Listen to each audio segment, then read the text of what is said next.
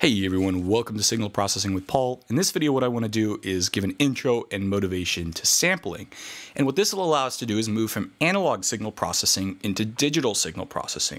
So if you think about the history of signal processing, we used analog signals for a long time. We represented things with analog circuits, capacitors, inductors, resistors, these sorts of things.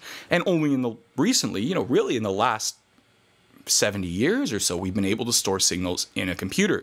And the great thing about this is, let's say you want to record yourself singing. You can sing, record yourself in a computer, and hopefully recall this signal and hear yourself if you want to. Hopefully you're a good singer. Something like this. So we're going to talk about how we can do this or how we can get in here. Now, the problem that comes up immediately, and this isn't super obvious when you think about it, is how do we get a signal into a computer? How do we get a waveform stored inside of a computer? And the first challenge is that, or the biggest challenge, the hardest part, is that computers are discrete entities. They have a finite number of transistors. They can only store numbers up to some finite precision, and they have a finite number of memory locations.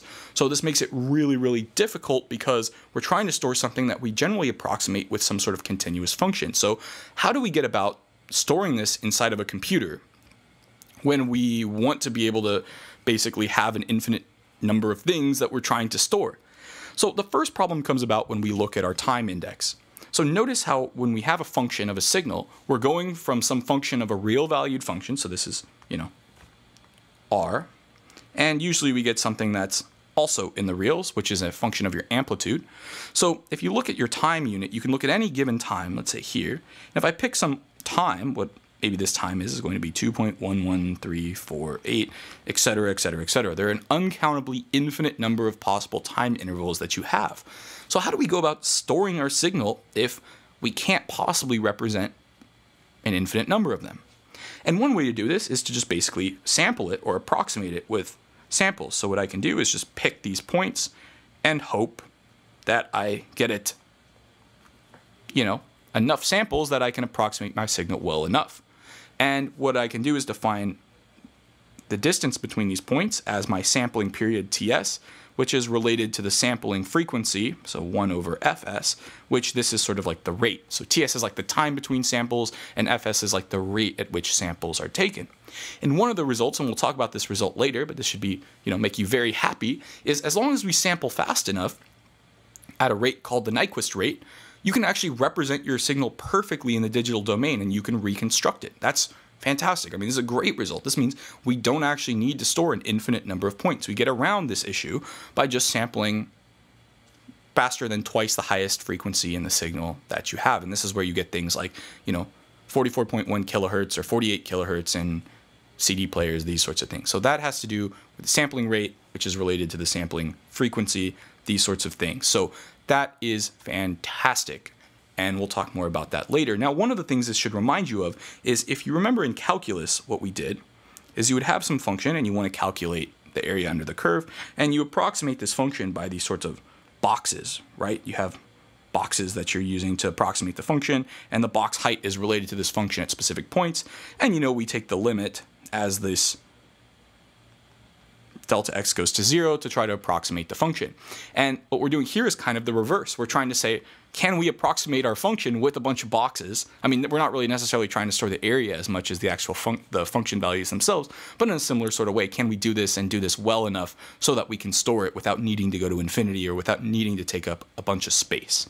And the answer is we can do this, at least when it comes to time.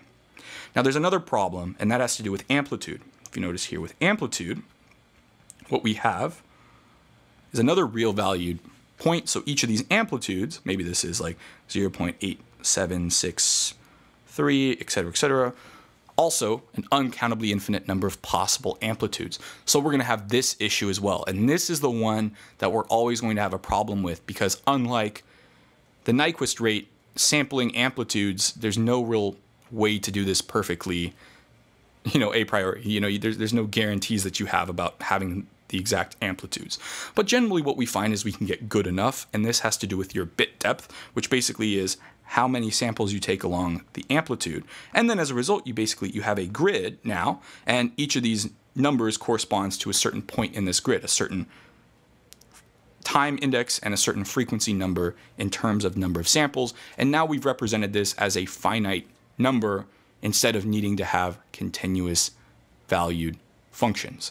So this is hopefully going to motivate our sampling. One of the ways in which we can do this is we can take our signal and we can multiply it. So here's our signal.